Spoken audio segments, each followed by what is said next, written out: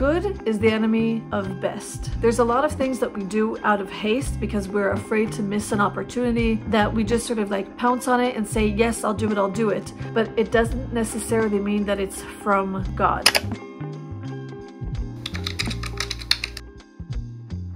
Well, good morning, everyone in internet land. It is a very nice day outside. I don't know why I start my vlogs with like telling you what the weather is. I just wanted to hop up here and talk about a subject that it's sort of going to be off the cuff. I wanted to talk about if it is God.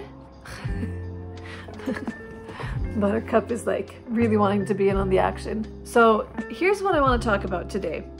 I wanted to talk about whether something is God or is it just good. Now, I think that there's a huge difference between the two, but you wouldn't really necessarily think it on the surface level. Why? Because everything that is of God is good, right? He's a good God, he's a good father, and so he gives us good things. But there is a sentence that I originally heard from a man called John Paul Jackson, which I actually take really close to my heart until today, and that is, good is the enemy of best.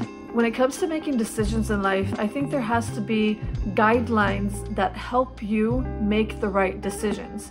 And oftentimes when you're facing with decisions that potentially are good decisions, meaning there's nothing bad with this decision, it's not going to ruin your life, it's not sin, it's not something that's going to hurt other people or yourself, it could potentially be like a good decision with a good result, but it doesn't necessarily mean that it's from God. And so how do we differentiate between what is God and what is just good? What I do is I first and foremost check my motives. Now, this is a bit of a tricky one because, you know, the heart can be very deceitful. We sort of want things and the heart wants things, and we don't necessarily know how to separate the fact that we just want something and the fact that it might just not even be from God. If you're a person who can be honest with themselves about what their motive is behind something, then I think that will go well for you in the long term. So for example, you can receive a very lucrative offer from someone, from somewhere, and you're like, oh my gosh, this seems like really good. Why not just take this? It all seems good on the surface, the result will be good. But then when you actually just stop for a second and look at the motives behind why you would say yes, I think that's a very telling sign whether something is God or just good. But now here's the thing, even when things are from God, it doesn't mean that when we take whatever offer that is, that our motives are completely pure. And this is where you have to bring those motives to God and say, okay, God, I realize that I'm doing this because, I don't know, I want to be popular, or I want to be loved, or I just want money and that's super, super greedy of me, or gives me status, I'm trying to prove something. It's really important to take those thoughts and feelings and put them in front of God and say, okay, God, this is what I'm feeling. I don't want to make decisions based on what I'm feeling alone. Now, little disclaimer, it doesn't mean that even if something is from God, you will never have those little flesh things come into play. Now, here's a little disclaimer. Even when things are from God, it doesn't mean that your approach to it will be completely without the flesh or completely healthy. Not at all. That doesn't necessarily mean anything. But it does help you separate between why you would accept something and why you wouldn't. So I think the first step is always check your motives. So the second thing that I do after I check if I have some type of arterial motives is that I actually wait. I don't want to succumb to the pressure to decide things really, really fast. I think that there's a saying that my mom always says, and she says, hastiness is from the devil. There's a lot of things that we do out of haste because we're afraid to miss an opportunity.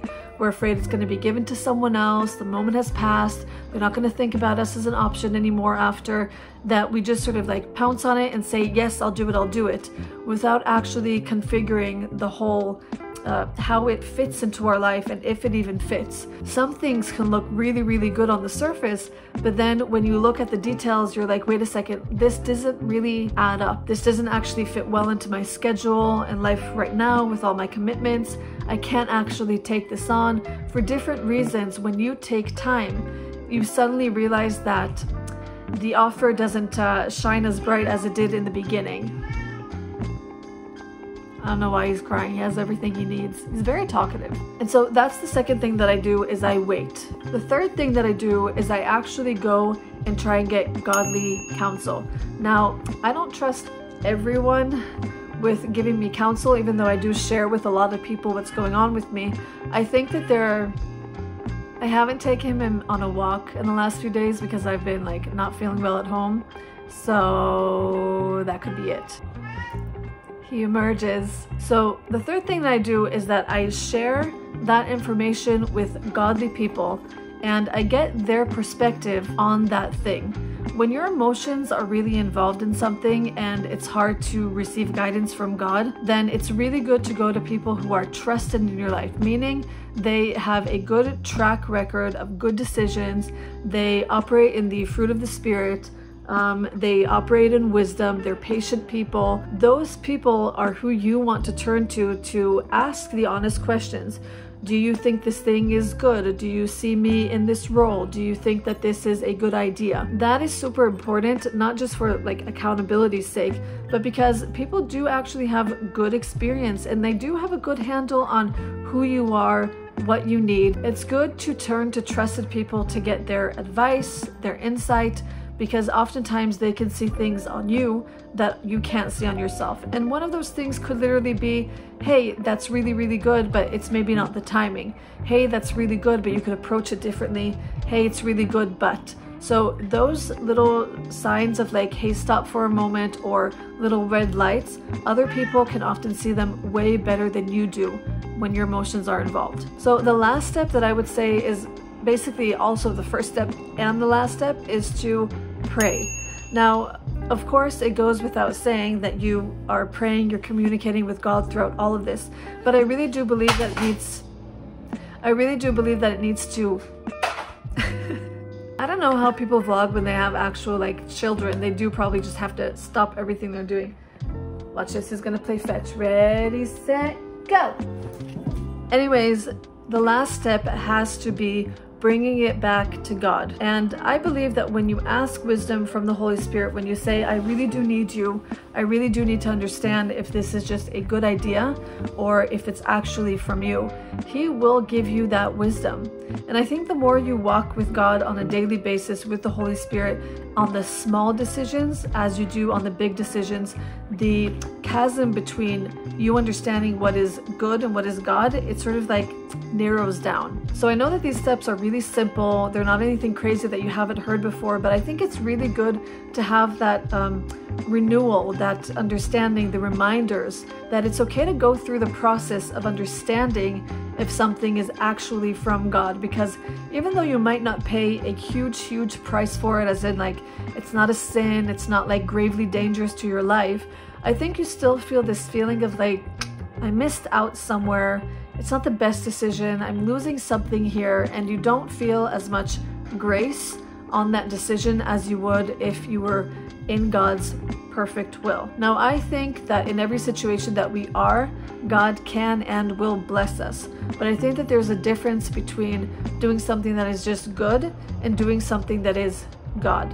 So there's probably a lot of debate on what people think God's perfect will is, if He blesses you or doesn't bless you. I believe that God wants to bless us in every situation. Nonetheless, that's probably a conversation for a different time. So I hope I can actually get this vlog out before I have to leave, because I'm shooting it, editing, and uploading it all before I have to leave, and I hope that I can actually make that. So I wanted to say thank you guys for listening. Thank you for being here.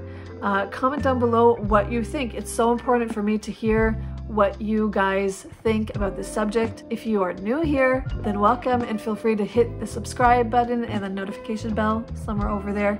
If you're not new here, then welcome back. I appreciate you, and I will see you guys in a vlog very soon.